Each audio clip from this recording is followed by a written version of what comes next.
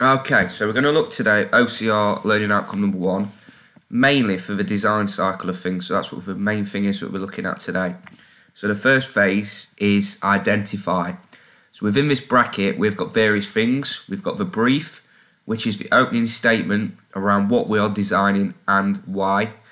Research, ways in which we can research information regarding the brief, and the process planning. How can we plan the process of designing and making?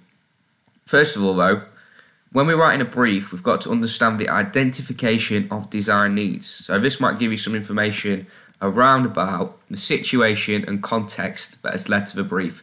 So I'll give you an example of if we are designing a games control system for someone with arthritis, the needs of that client are going to be very different to a normal games controller. Same as the purpose of the product and how it functions, it's going to function in a very different way. So it might be designed to be more soft touch, it might have bigger triggers, it might have them positioned in a different place. Information that informs the design brief.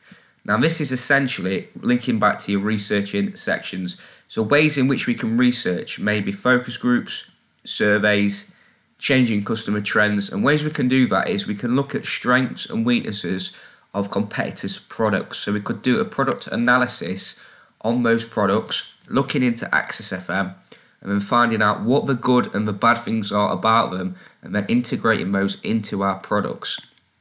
If there's any improved materials or manufacturing processes that we could use to make the product, that would also be beneficial for us. The second stage of the cycle is design. So we figure out what we've designed and what we need to research, and we've got some information.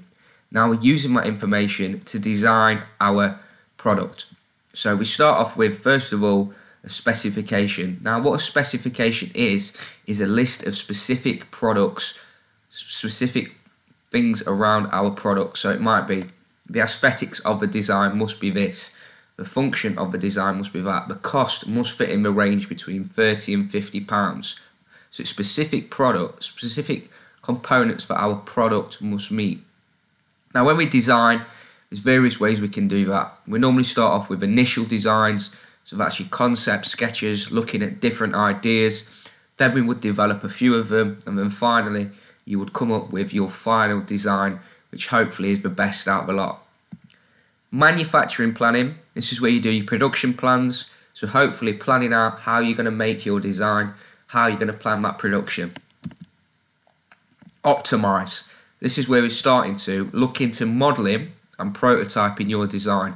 So there's a reason we can model, there's a reason we prototype. First of all, it's cost effective. We can see if the design works. We can also see how it functions.